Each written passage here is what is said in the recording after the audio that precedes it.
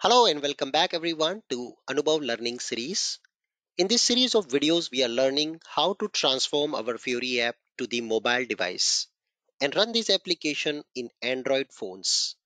As part of today's video, we will learn how did we achieve Google authentication on Gsuite integration with your Fiori apps in Android devices. So you can see here, I have a typical login screen of my Fiori app. And what I would like to now do is authenticate my users via the Google login. With a greater influence of social media these days, many platform and applications would want their employees as well as their users to authenticate with the social media. So if Google already trusts the user, we can also easily trust the same user.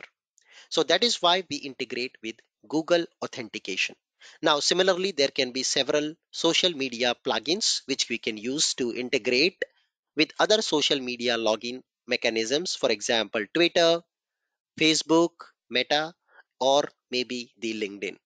So in this application, you can see the login screen. We will have the login via the Google. So how the end user flow goes when it comes to authenticating a user using Google Authenticator.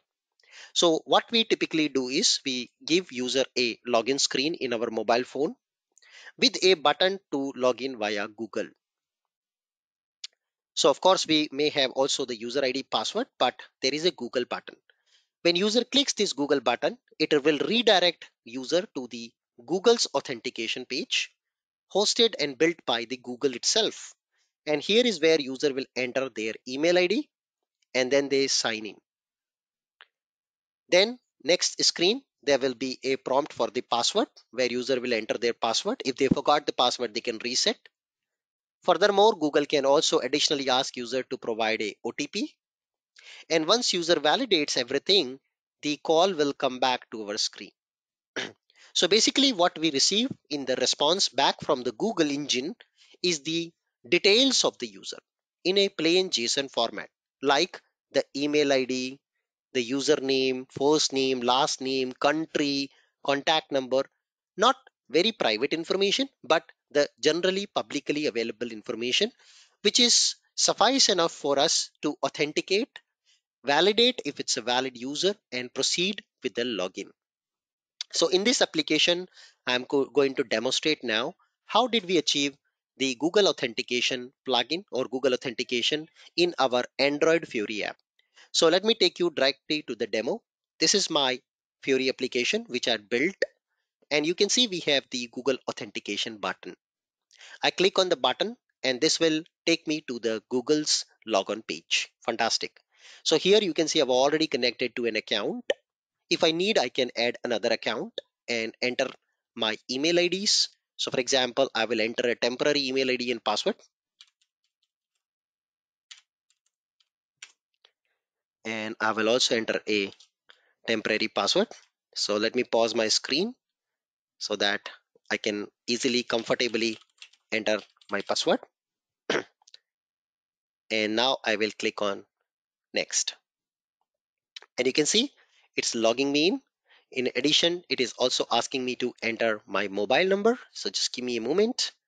Let me type in the mobile number to authenticate myself on Google. So just give me a moment. I will do this step over here so that I can authenticate myself with Google. So I'm just entering my personal details. So at this moment, I have paused the screen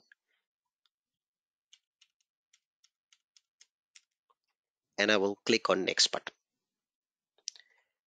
So you can see now it has sent me a message on my cell phone, and I've received the message on my cell phone. So there I can enter the code